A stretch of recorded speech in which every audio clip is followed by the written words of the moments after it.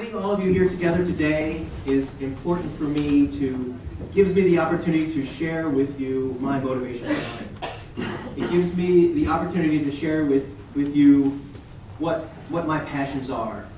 It gives you the opportunity to get to know me a little bit better, because that's also important. And finally, it gives me the opportunity to tell you what I stand for and how I will represent your interests when you send me to Phoenix. I stand for fully supporting and adequately funding public education.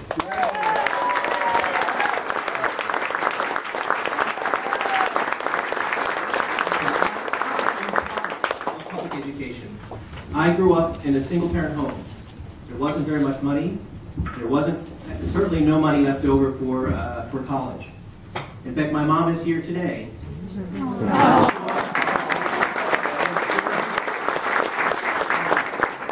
She's probably talked to everybody in this room at least once. I asked for money. That's her job, thank you.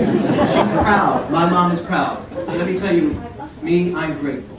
I'm grateful because from watching her, I learned the meaning of respect. I learned the meaning and importance of hard work and dedication. So thank you, Mom.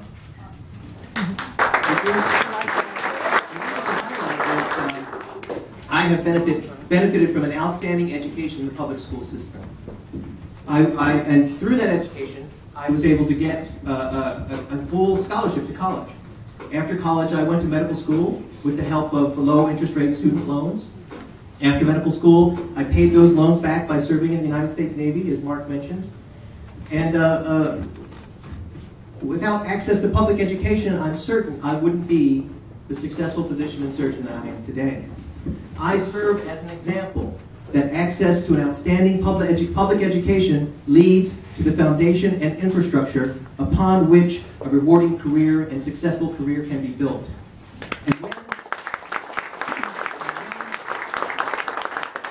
when the students of Arizona public schools are given those tools to build this foundation, jobs will follow. Industry, business, large and small, will come to Arizona to hire our talented, well-trained students.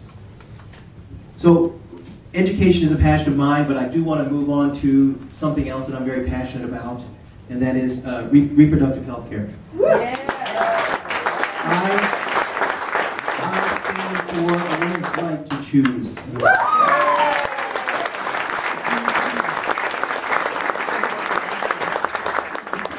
In fact, I want to highlight that lack of education about your own body, lack of education about how contraception works, lack of education about how to avoid an unwanted pregnancy, that's what brings young people needlessly into the healthcare system today. I want to emphasize that we are right on track. Abortion rates are low, the lowest they've been in 30 years.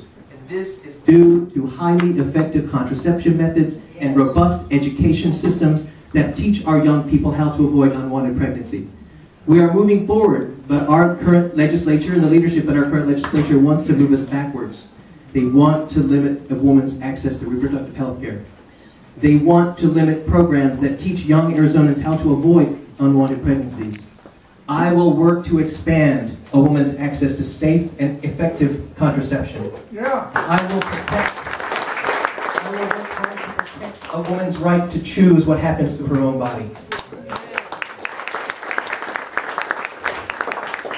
Another issue that is important to me, something that is important to the majority of Arizonans and the majority of Americans, in fact, certainly important to these two people right here next to me, is the issue of responsible gun ownership legislation. Yeah.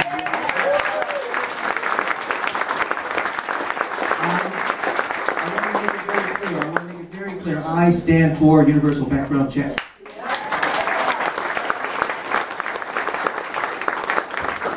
Explain to you, this issue is not simply one-sided or one-faceted as some people like to paint it. This is not about one group of people who want to take away everyone's guns. This is not about another group of people who want everyone to have as many guns as they want. This is about the people in the middle.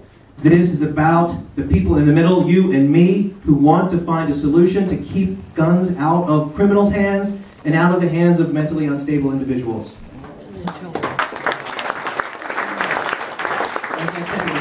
the majority of Arizonans feel this way. This discussion needs to be had in the legislature. These debates need to be begun. Our voices need to be heard. We must find a middle ground. There is a middle ground where the responsible, law-abiding Arizonans' rights are protected at the same time that we keep guns out of the hands of mentally unstable people and criminals. That is the middle ground that we're searching for. I want to go to Phoenix to find that middle ground. I want to go to Phoenix to keep us safe. I have a lot of issues that I'm passionate about, but there's just two more and then we'll be done. Another vital issue that's gaining traction across the nation that Arizona is shying away from is the right to marry the person of your choice.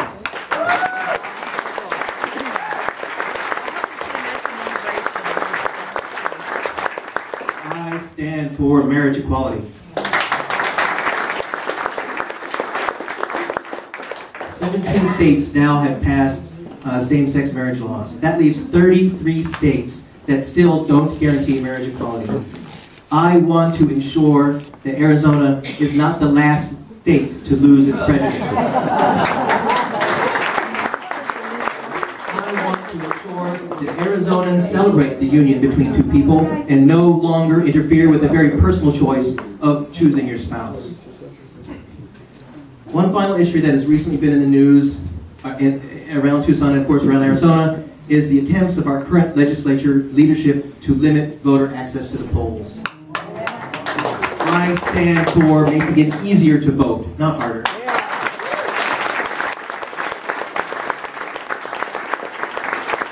history of the legislation in our nation has been focused and designed to increase voter participation, to broaden voters coming to the polls, not to exclude voters. Our legislative leadership wants to exclude voters from the democratic process. I will work hard to protect the right to vote of all Arizonans. And finally, I don't need to remind anyone in this room that Legislative District 9 is a Democratic district. We have an advantage. We need to send 2 Democrats to the House in 2015.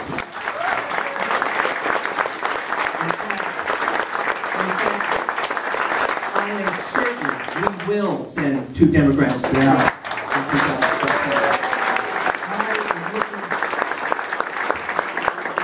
2015. Forward to working with Victoria Steele as she continues to demonstrate the leadership qualities that I aspire to.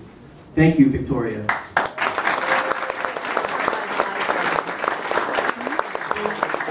To sum everything up, I'm asking you to let me bring my passion to the Capitol. I will work hard for you to protect the principles and values that we share, that everyone in this room shares. So thank you very much. I want to take just another second to ask my campaign manager to come up and have the final word. She's always the first one to remind me that she gets the final word. Everyone in this room knows Cheryl Page. I also want to take this opportunity to thank Cheryl. Thank you, Cheryl. You have my deepest gratitude for reaching out to me and letting me know that I can do this. And letting me know that I would want to do this, because you're right. I want to do this. I don't know the reason that I really want to do it. So again, thank you everyone for your support. Thank you for showing up today. I really want to tell you that everyone has my deepest gratitude. Thank you, Mark and Gabby, and I really appreciate it. So.